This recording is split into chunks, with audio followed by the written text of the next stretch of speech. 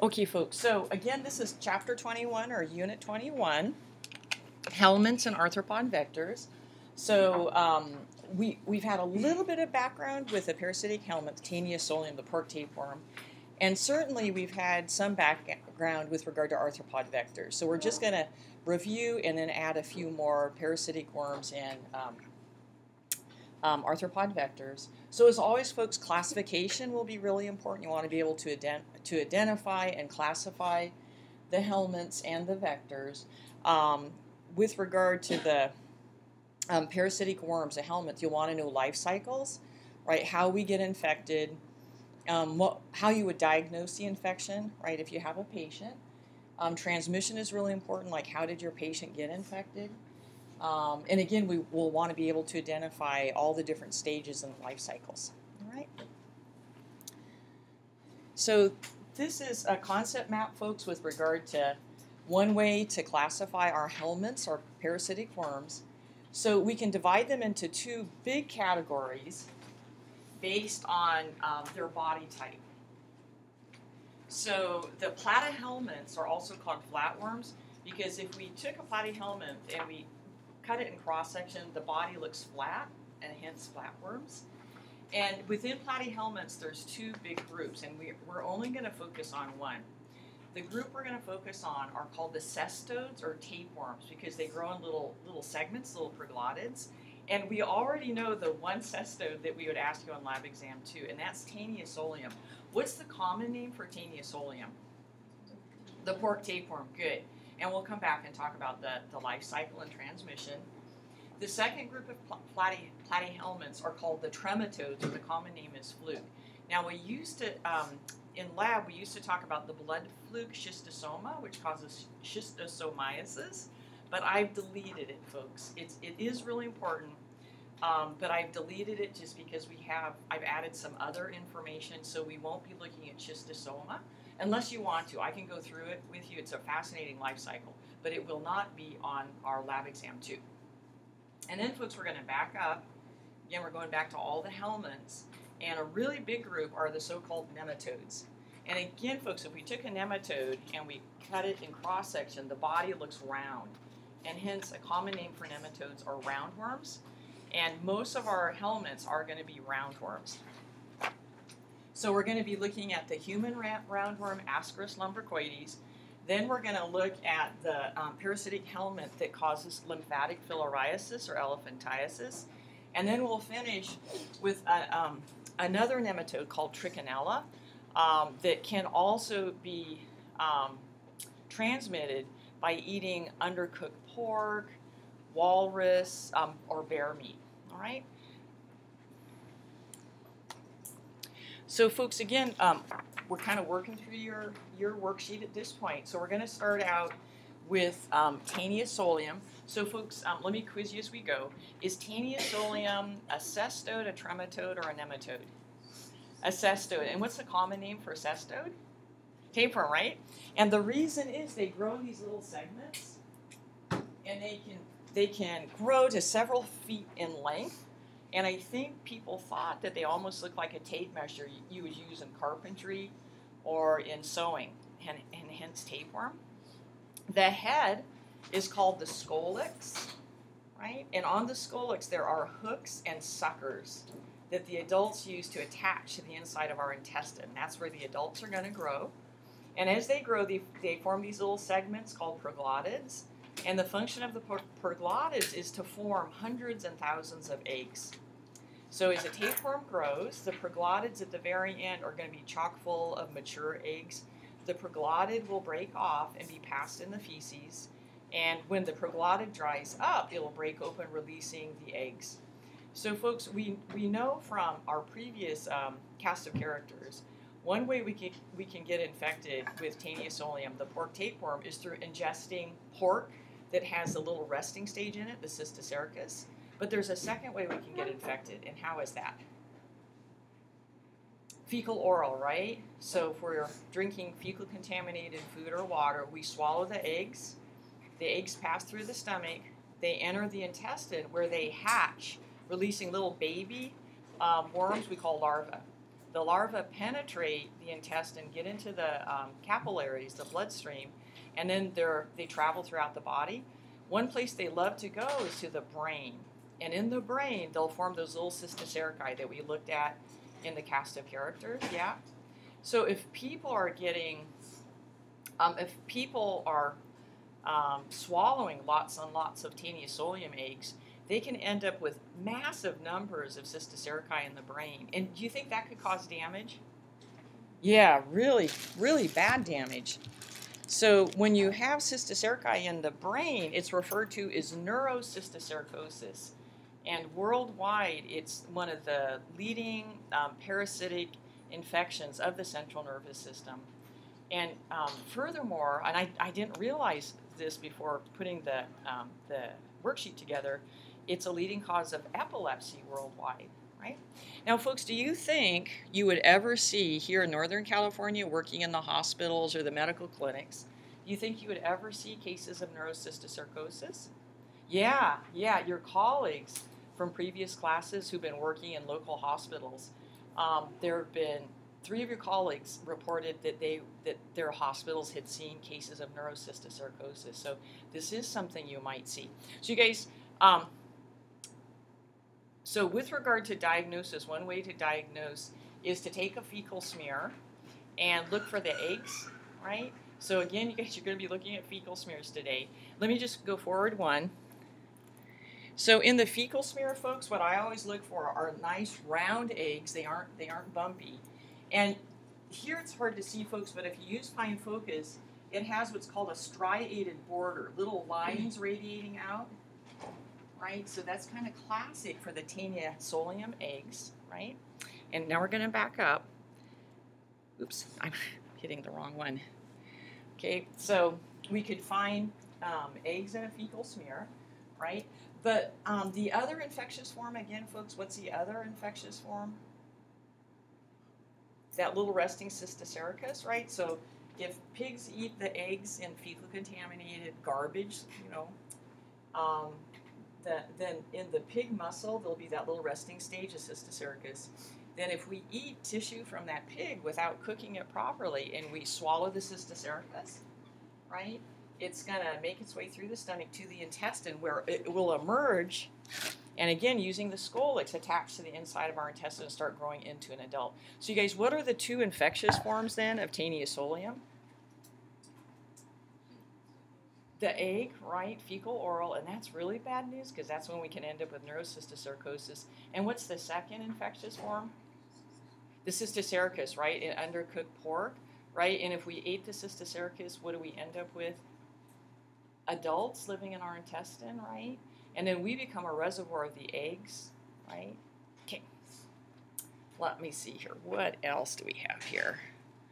Okay, and then folks, this is a pathology sample. This is a cross-section through the brain of a person that possibly died of neurocysticercosis. And you guys, what are these little round structures, do you think? That's the cysticerci, right? That little resting larva. And you can see how much damage is done, right? So especially when people don't have access to clean drinking water and food, this is going to be a real problem. Yeah? So is this a big issue, like in the U.S., or is it usually other countries where the pigs have that and then it's passed on? Because I wonder, do they not test? I don't. Right, yeah. In this, in the U.S., do they test the pigs before they Yeah. test the meat? Yeah, no, that's a really, really good question. So we want to remember with the neurocysticercosis, this is from fecal oral transmission, right? But it is a really important point because we're going to talk about another parasite that's transmitted in undercooked pork. So there is inspectors, like at the time of slaughter, they'll be inspecting the carcass, right? And I'm actually not sure if, like, the pig producers, if they're screening all the time for the presence of Taniosolium. I would think yes. I would think they are screening. Maybe that's something I can try to look into. I think probably for, like, folks living in California, probably a big risk is when we go traveling, right? And so, for example, when we travel to Malaysia, we have to be really careful about fecal contamination of water and food, right?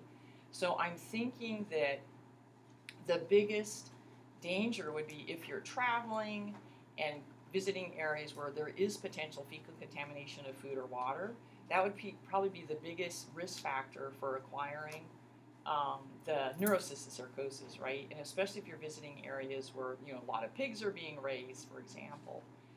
But again, the screening here in the United States, let me check into that because that's such a great question. One thing I was taught when we were growing up, my mom was raised on a ranch, on a farm, and she taught us you never eat pork rare.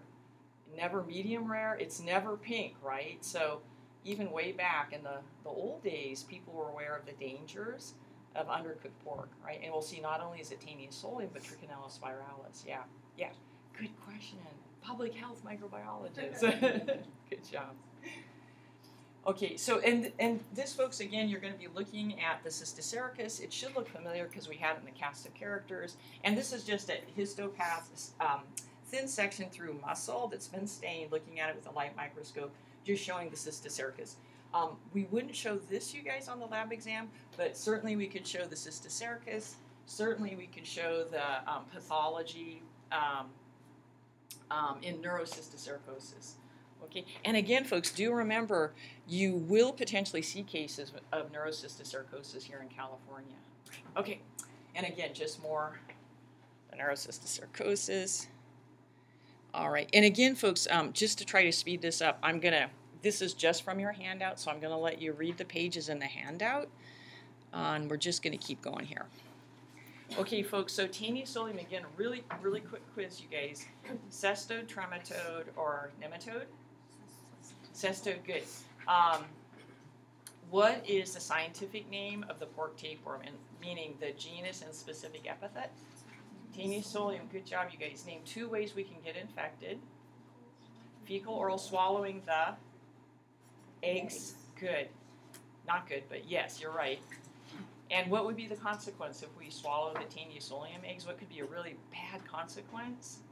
Yeah, the neurocysticercosis, good. What's another way we can get infected? Why is it called the pork tapeworm? Yeah, if we eat undercooked pork, and what's the infectious stage in the undercooked pork? The cysticercus, right? So you guys, what would be the consequence of swallowing the cysticercus? Then you're going to have adult tapeworms living in your intestine, right? So then you become a reservoir of, the eggs. And also, folks, if it was a little child that maybe doesn't have good bathroom hygiene habits, right? If they defecate, and there could be eggs in the feces, and they're not washing their hands well, right? And there's feces on their fingers, right? They could self-inoculate. Or you know how little kids like to poke their fingers in your mouth, right? Or their friends' mouths, right? So they could inoculate, family or friends. Okay. All right, folks, so we're going to move to the next parasitic helminth. And this is a pretty common parasitic helminth that we have it here in the United States. And I think probably southeastern United States, there might be higher prevalence. And one reason is just the weather, nice, warm, moist weather, right? That helps the eggs survive in the soil for long periods of time. So this is the start of our nematodes. What's a common name for nematodes? Roundworms, right? Good. And the first nematode is Ascaris lumbricoides. And you guys are going to love this. Right after breakfast, here are our adults, Ascaris lumbricoides. I always think of them, they look like spaghetti to me. And then I can't think of Ascaris when I'm eating spaghetti. Yeah? Okay, but these are adult roundworms. They live in the intestine. What do you think transmission is? Fecal oral, yes, you guys. So the male and females, they live in our intestine. The female lays eggs, and the eggs are going to be passed where? In the feces, yeah? So is one sample you take from your patient maybe feces and do a fecal smear, right, and look for eggs? Okay, so remember, you guys, on our parasitic helminths, we're going to look at fecal samples for both Taenia solium and for Ascaris lumbricoides, okay? And folks, with the Ascaris lumbricoides, there's a variety of appearances to the eggs depending on if they've been fertilized or not fertilized. The classic one I would put on our lab exam, folks, is going to be one that looks like maybe this or that or these. They're golden brown, stained from bile, and, folks, a significant difference compared to the Taeniusolium eggs, they have these little bumps on the outside. They're bumpy on the outside, right? Which one did you say? Oh, like these golden brown ones, this one, this one, this one, and this one. And not only are they golden brown, but they have these bumps on the outside, okay? And that would be one way to distinguish them from the Taeniusolium eggs. The Taeniusolium eggs are smooth on the outside. They have those little striations, okay? So the life cycle, you guys, is really fascinating. So the eggs are shed in feces, and wherever the feces goes, the eggs go. They can remain infectious for weeks, maybe months in the soil. So once soil is contaminated, right, it can remain a source of the Ascaris eggs for long periods of time. So if we swallow the eggs, fecal contaminated food or water, the eggs hatch in the intestine, releasing the little baby worms called larvae. And this is fascinating. The larvae penetrate the intestine, they penetrate into the blood vessels, and are carried up to the lungs. And when they reach the lungs, they exit the blood vessels, and they penetrate through the alveolar walls of the lungs. So they're going to get into the lungs, and then they migrate up our trachea. They're crawling up the trachea, and you might feel it as like just a tickling sensation. So what do you do if you have the tickle in the back of your throat? And swallow. So we swallow them because ultimately they need to get where? To the intestine, yeah? And so into the intestine they grow, they mature into the adults, right?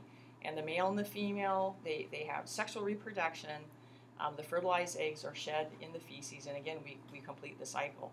So it's possible, folks, if a person has just a few adults, you might not even know it, right? But what's really, really serious is, again, folks, if people don't have access to clean drinking water and food, and there's a lot of contamination of food and water with Ascaris eggs, they can get so many adults in the intestine. What could happen? They could block the intestine, right? Which is truly life-threatening. So again, this is why clean drinking water, clean food is so important worldwide, yeah? Over on bench 4, there's a photograph, again, of a blocked intestine, and it was a pathology sample from a little child.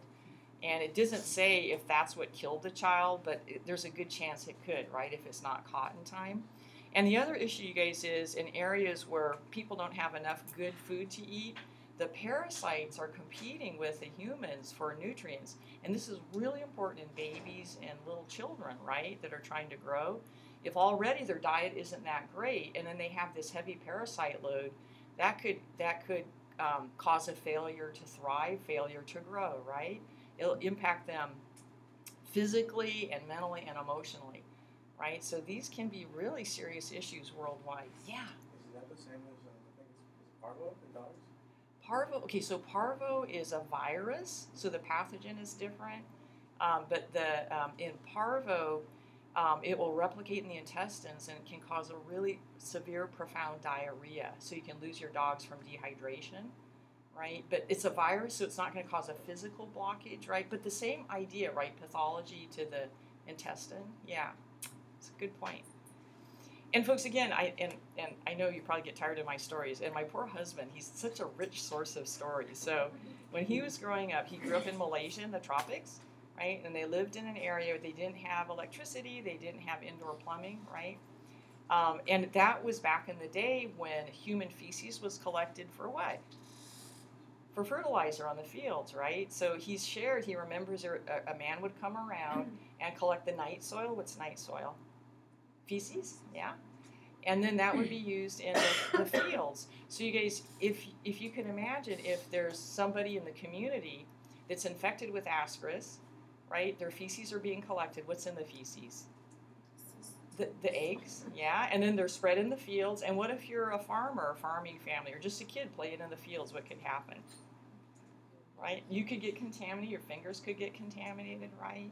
And so that puts you at much higher risk for infection, right? So the story that I'll love to hear my husband's story. So when they were growing up, he was the eldest of 8 kids. They didn't have individual beds. They'd have a big sleeping platform that everybody slept on. They have mosquito nets, right, because they have malaria.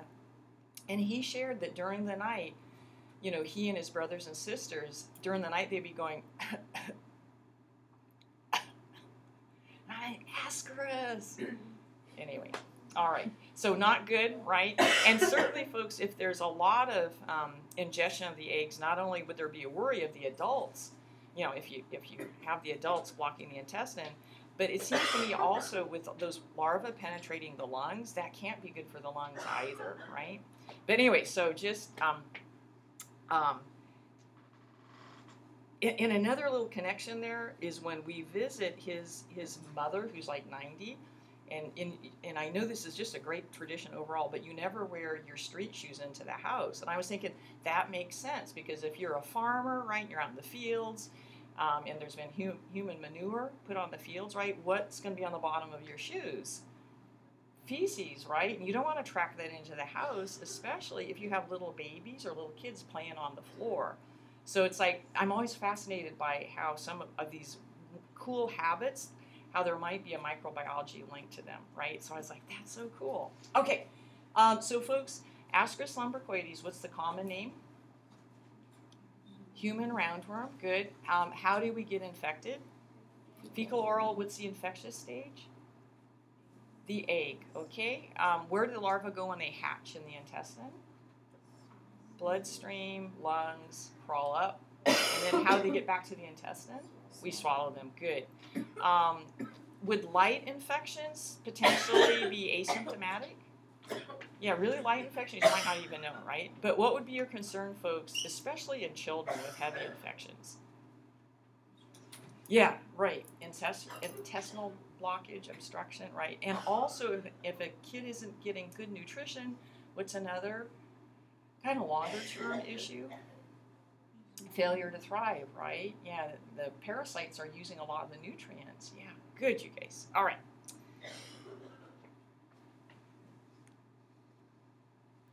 The next nematode, folks, has a very different type of transmission. So remember the first two we talked about, Taeniusolium and Ascaris lumbricoides. They both can be transmitted fecal-orally.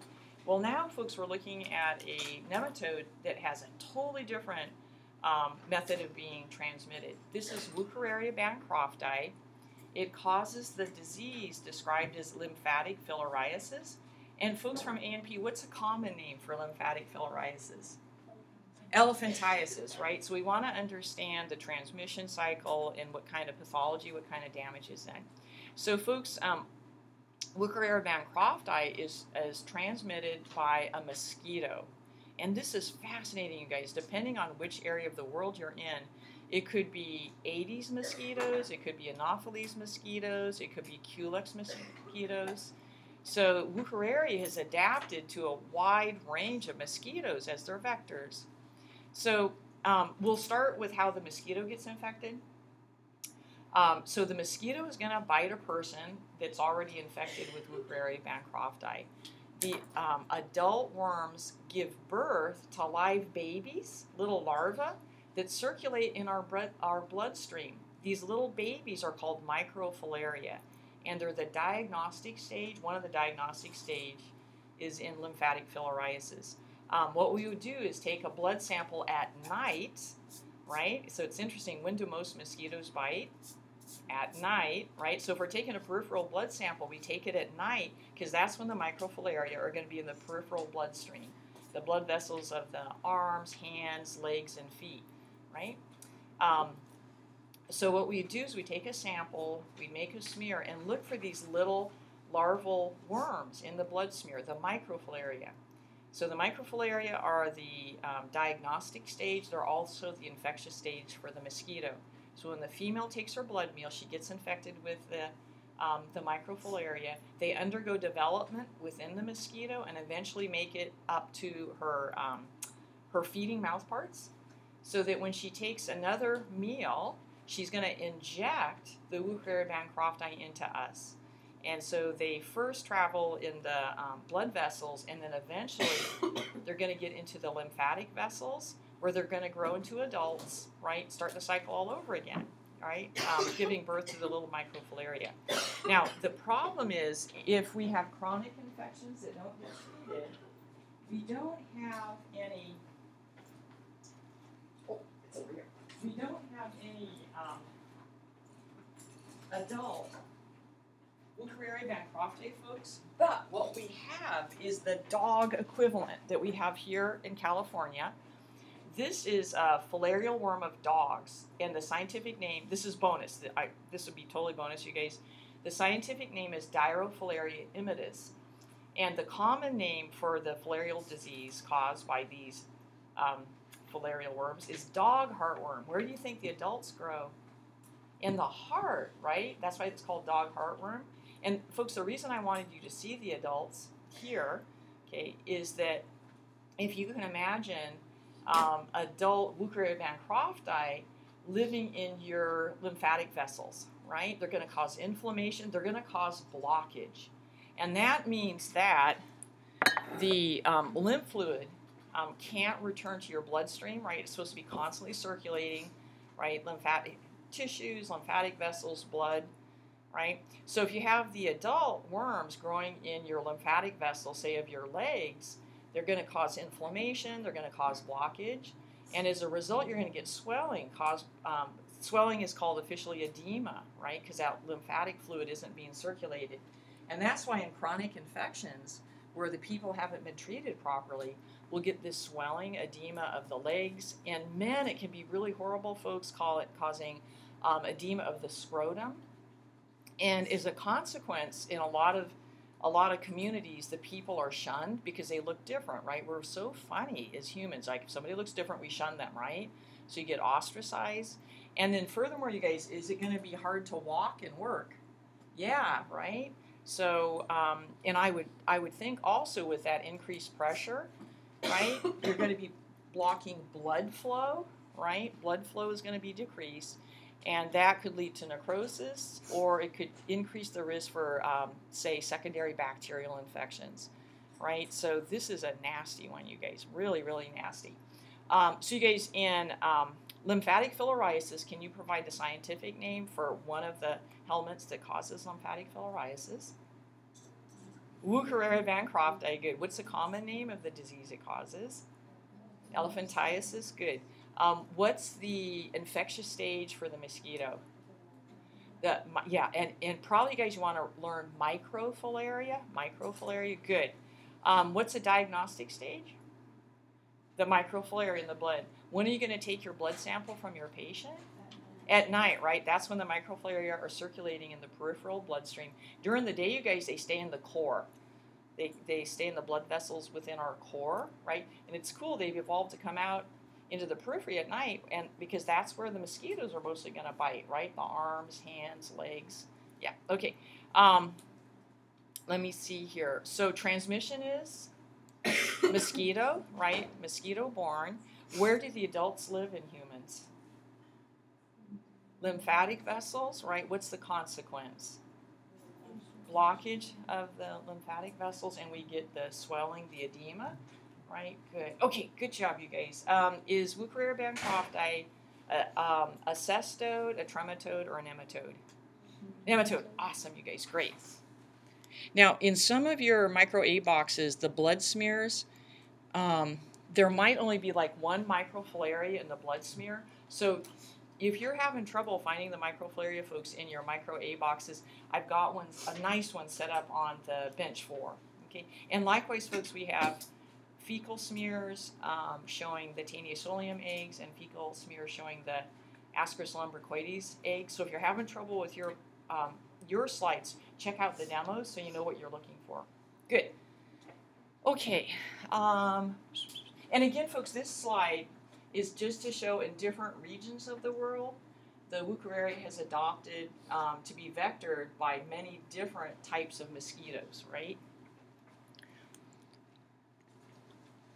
So, folks, the last helminth we're going to do is another nematode. It's called Trichinella spiralis. And, folks, this is another parasitic worm that we can find in undercooked pork, right? And to me, this is fascinating, you guys, because a lot of cultures pork, you don't eat pork, right? That you don't eat it. And I'm like, that is so interesting to me because I wonder again, I'm always trying to find a microbiology link.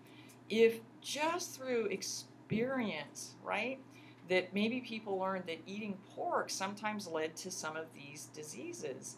And I think there are some historians that have wondered likewise if the diseases associated with eating undercooked pork, right, may have contributed to the ban on eating pork in many cultures. I think that's fascinating.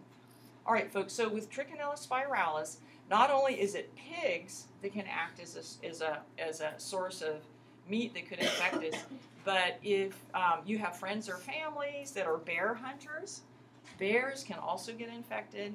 And in some cultures, like walrus would be hunted, right? So walrus can also act as source of the Trichinella spiralis. Again, you guys, the life cycle is fascinating. So let's say that we ate pork or maybe bear meat that had these little baby larvae. These are the little baby larvae, you guys, in the muscle.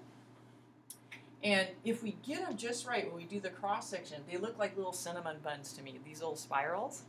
I always love having food analogies to this. So it's because the larvae in the muscle, they form these little spiral-shaped resting stages. This is where the spiralis in their name comes from, Trichinella spiralis. So if we eat the meat with the larva in it, and we haven't cooked the meat, the larva is still alive, passes through the stomach, enters the intestine, where the little larvae are released. They're going to mature into male and female worms. There'll be sexual reproduction. And it's fascinating, you guys. The female doesn't lay eggs. She gives birth to live babies, live little larvae. And so then the larvae penetrate the intestine, get in the bloodstream, and are distributed throughout our body. They end up going to muscles, really active muscles. And there they'll form the little resting stage waiting to be eaten again, yeah? And as you can imagine, folks, if you have a lot of these larvae, it's going to cause inflammation. They're great big things, right? So even if they're killed, as they disintegrate, they're causing lots of inflammation. There was one story of a postman who got infected eating undercooked bear meat. He presented with signs of a heart attack. They thought he was having a heart attack, but it was just the invasion of the larvae into the diaphragm and other muscles involved in respiration. And furthermore, you guys, because his skeletal muscles got invaded, he became totally disabled. He couldn't work anymore, right? So in heavy infections, this can be really bad news.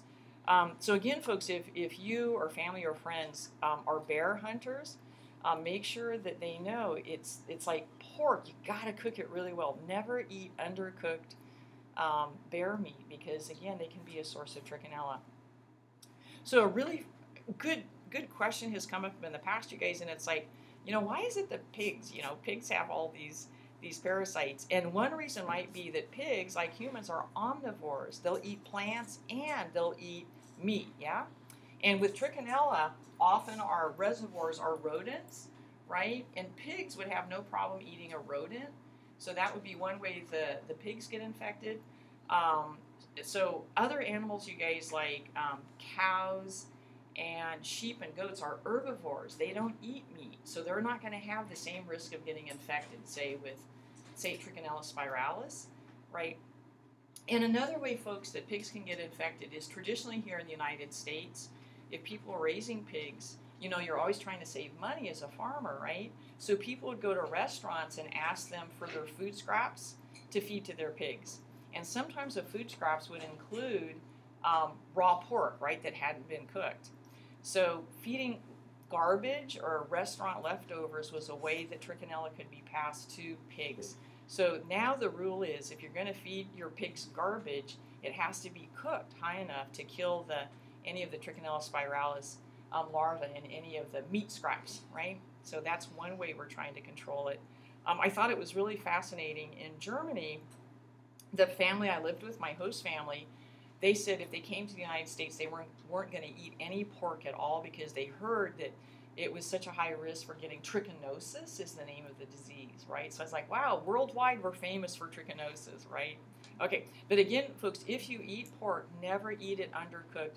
Make sure it's totally cooked all the way through, right? So you won't get Taeniusolium, you won't get Trichinella spiralis, right? Don't want any of those. Don't eat those. Okay, And what you'll be looking at, folks, is thin sections through muscle that have been stained, and the little cinnamon buns larvae are really easy to identify. It's a very kind of satisfying slide because it's really easy to see those spiral-shaped larvae in the muscle. Okay, folks, so I think what we're going to do next, we're going to go to arthropod vectors, and a lot of this will be reviewed, but we have a few new arthropods to introduce.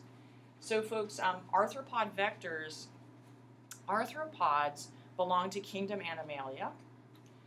Arthropod literally means jointed legs or jointed feet, right? So they have jointed legs. And instead of having an internal skeleton, they have an external exoskeleton that crunches if you step on it, like cockroaches. When you crunch a cockroach, I'm sorry, you guys, I don't like cockroaches. But it's that exoskeleton that's made strong with chitin that's crunching. Okay. Now, there's two groups of arthropods we're going to discuss, and both groups are blood feeders. So one group belong to the what are called the arachnids.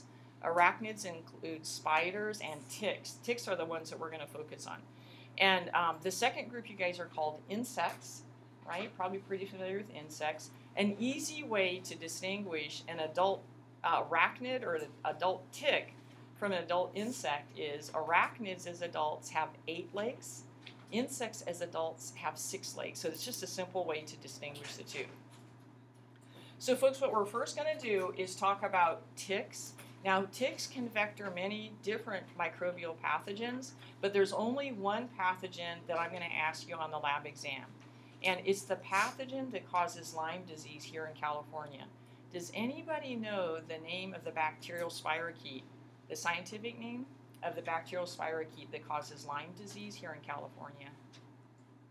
Yeah, we talked about it a long time ago in lecture. Borrelia burgdorferi. Right? It's a spirochete.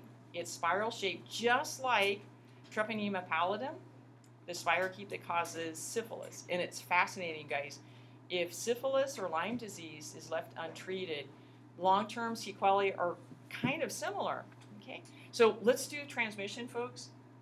So the vector is a specific type of tick. Here on the West Coast, it's called Ixodes pacificus. So I would like you to know that for the lab exam too. The common name is the western black-legged tick. And here's an example of the western black-legged tick. So it is the vector of Borrelia burgdorferi that causes Lyme disease, right? So what happens is when an infected tick feeds on us, they inject us with the Borrelia burgdorferi. If we're lucky, you guys, if we're lucky at the site of the tick bite, the Borrelia burgdorferi will cause what's called a bullseye rash. There's a central area of red, then a little clear area, and then another circle of red, so it's often called the bullseye rash. If you see that, run to the doctor because you need to be put on antibiotics. Remember, this is bacterial. You can treat it with antibiotics. The problem is if the infection isn't noticed or the person doesn't have access to medical care. In chronic infections, the bacteria can spread to bone, to joints. It can cause arthritis, right? And in some people, long term, it'll evade the central nervous system and cause potentially permanent neurological damage, right? So this can be a nasty one, you guys. The reason it's called Lyme disease is it was first identified here in the United States in Lyme, Connecticut. A bunch of parents in a community in Lyme were concerned because their kids were all developing arthritis. It's like, that doesn't make sense, a bunch of kids developing arthritis. So the parents kept pushing for the medical researchers to investigate. And so it was discovered it was this bacterial spirochete, tick-borne, that was causing all this arthritis in children. Yeah. So folks, it's really important if you like to go hiking, if you like to backpack or camp, every night you should check all over your body for what? For ticks, yeah. If you can remove the tick within 24 hours, it takes 24 hours for the tick to inoculate you. If you can remove the tick within 24 hours, even if it has Borrelia, you shouldn't get infected. So doing a nightly tick check is really important. And be careful, you guys. With Thanksgiving coming up, a lot of times people want to go hiking at Thanksgiving. This is a great time to pick up the infected ticks. They like to, along a pathway where humans or animals walk. If there's grass, dry grass along the sides of the pathway, the little immature ticks, the ones that are the best at transmitting Borrelia, they're hanging they crawl up on the tips of the grass, and they're questing. They have their arms out here like this. What are they trying to find? Yeah, a human or an animal that comes by. Yeah, and you can actually see these little tiny ticks, you guys. If you're careful, if you pick up the grass, you might see what looks like little poppy seeds.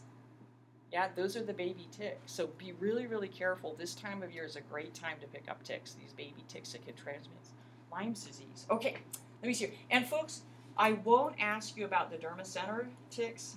This just gives you an idea that ticks can transmit a lot of different pathogens.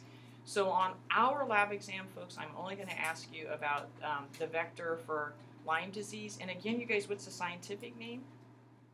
What's the scientific name of the vector for Lyme disease? Ixodes pacificus. What's the scientific name of the pathogen that causes Lyme disease? Borrelia burgdorferi. Awesome. Is it a bacterium? Yes. Can it be treated with antibiotics? Yes.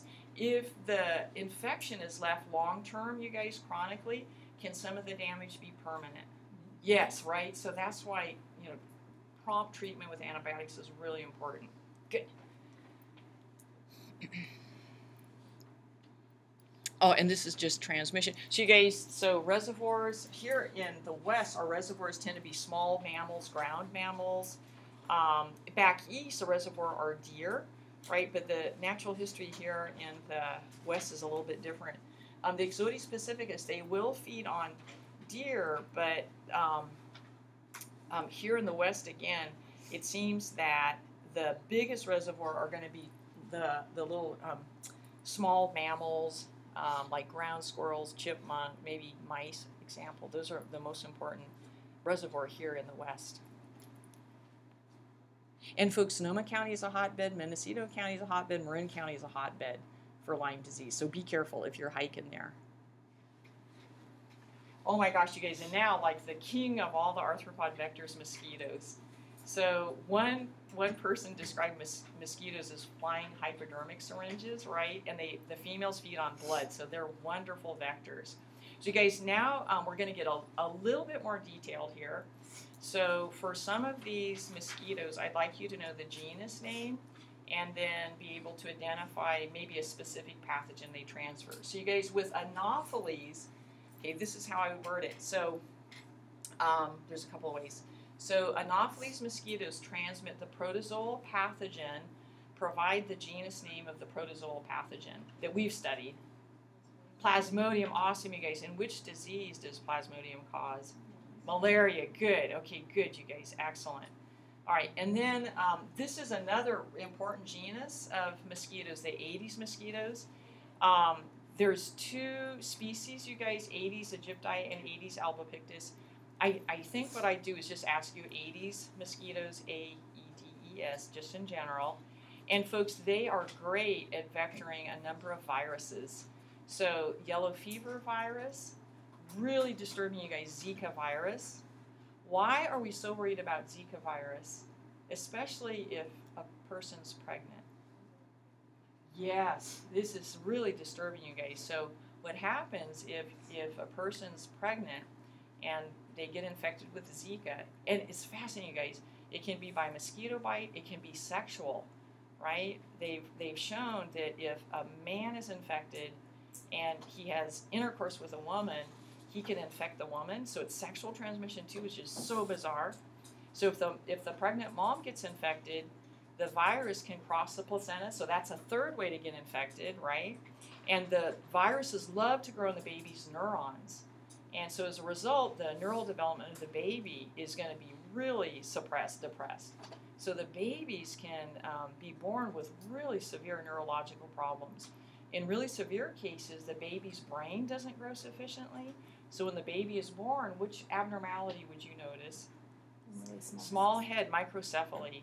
But they've even shown in babies born to moms that got infected with Zika, even if their head size is normal, they're still detecting neurological problems later in life, right? So to me, you guys, it's like we desperately need a vaccine. Zika belongs to the same family as a yellow fever virus. We have a vaccine for yellow fever. So it's like we really need a vaccine for Zika, yeah? And furthermore, it's as if we don't have enough to worry about, they have just identified breeding colonies of Aedes aegypti here in Northern California. So remember, you guys, if we have the vector, we can always have the disease, yeah? So just be really, really careful, you guys, with mosquito control. Okay, so Aedes can transmit yellow fever virus, Zika virus, dengue virus, chikungunya virus. Dengue and chikungunya, like Zika, are kind of emerging infectious diseases here in the United States. Bad news, you guys, with the Aedes mosquitoes is they're described as daytime biters, right? So usually we think of mosquitoes coming out at night, but these guys will bite during the day, and they're very aggressive. You know, some mosquitoes, if they're buzzing you, you're swatting them, you can kind of discourage them. But apparently Aedes are really aggressive. They won't give up until they get a good blood meal from you, right? And just tiny bit, folks, and I know you've probably seen this, but we have a fantastic Sacramento YOLO mosquito and vector abatement district here. And you've probably seen the fight the bite signs out, right? You know, fight the bite. What can we do to reduce the risk of mosquito bites? And one simple thing, folks, mosquitoes need water to lay their eggs in. So if you live in a house, just go around, check out in your yard. Are there any containers out there that are filled with water, rainwater? That's a great place for mosquitoes to lay their eggs. And they have to go through developmental phases in the water. So if you can get rid of as much standing water around your house, that will reduce the mosquito breeding environments and should help reduce the number of mosquitoes you have around your house. Okay, Aedes, and then folks, Culex, this is an important species here in Northern California because Culex spreads a disease, a viral disease we definitely have here in Northern California called West Nile virus, yeah? So Culex mosquitoes, folks, they like to breed in the rice fields, right? The rice fields get flooded. They like to lay their eggs there. And they like to bite birds. And birds are the reservoir of West Nile virus. So they like to feed on birds. But if there's no birds around, they'll happily bite us and then infect us with West Nile virus. They'll also feed on horses. And West Nile virus in horses can be really serious, very, very serious.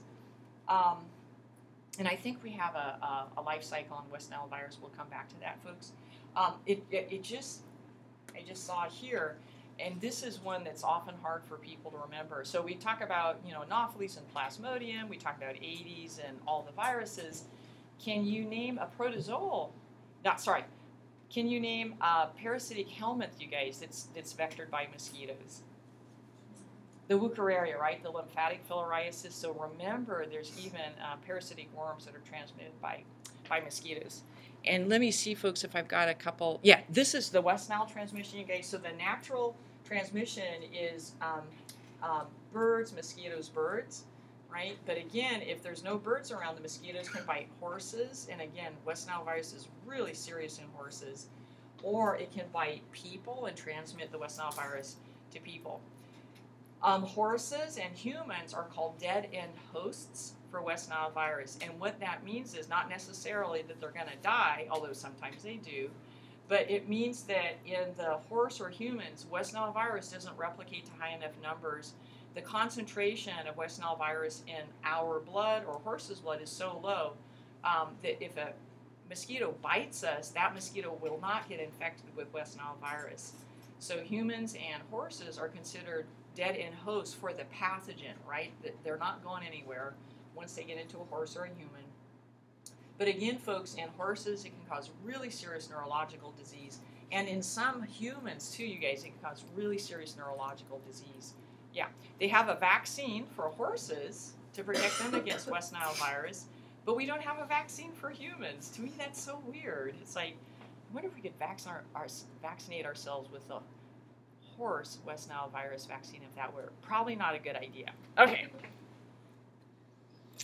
And then, folks, this is another vector we have here in California. And you don't need to remember the scientific name, you guys. Xenopsilla chiopsis. This is the rat flea. Just know fleas.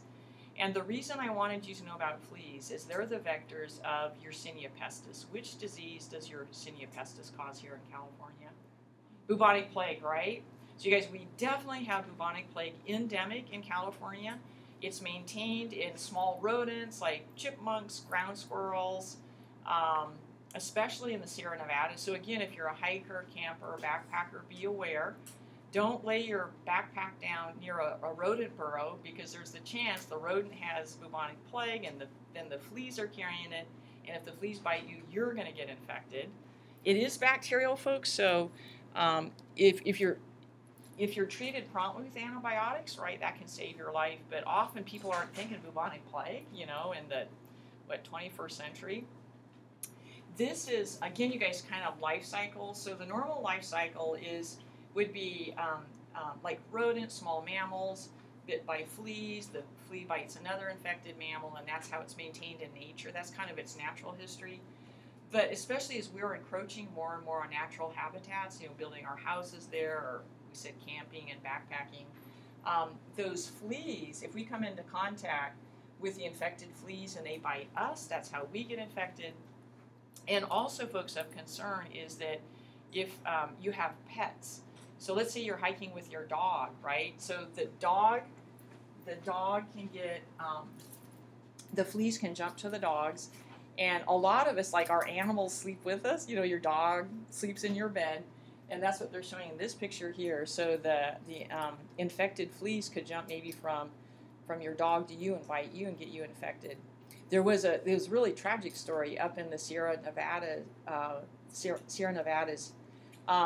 This was many years ago, but there was a woman that lived up there, and she had a cat, and the cat got sick, right? And so we cuddle our animals, right?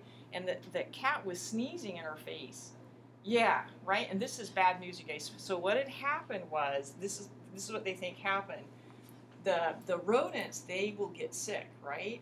And they'll get sick and eventually die. Well, outdoor cats are hunters, right? Or they like to play with rodents. So they think what happened was the cat found like a dead or dying rodent that was dying from bubonic plague. Is the body of the dead animal drops, the fleas start leaving, trying to find a new warm host. So the cat maybe found the dead or sick rodent. The fleas jumped up onto the cat. The fleas bit the cat, injecting with the Yersinia pestis. And what happens, you guys, in bubonic plague, it can replicate and move into your lungs and cause pneumonic plague. So it's replicating in your lungs, so that when the cat or you sneeze or cough, you're creating aerosols of Yersinia pestis.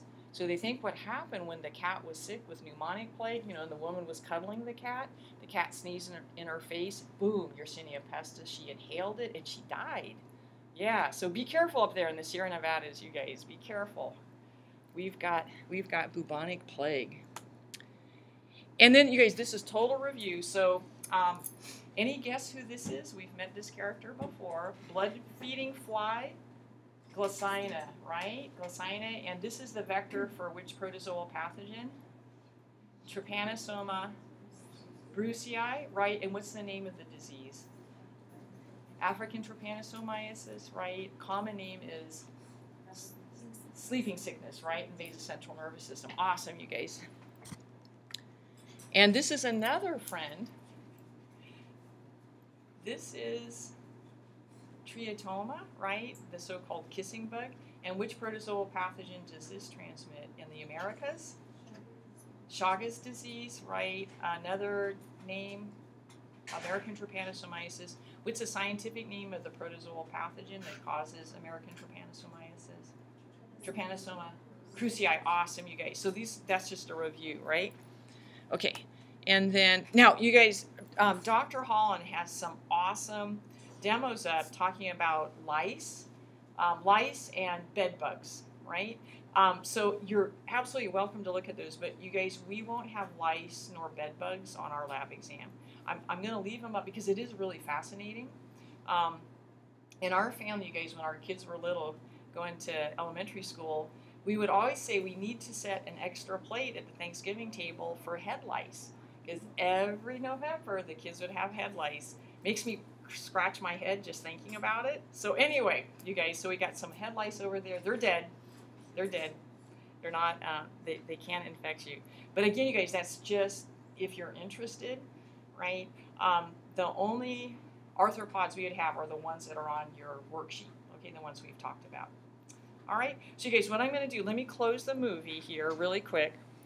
And then up on the board, I'm going to put the list of slides that you will look at in the micro A box. So we'll have one person per team of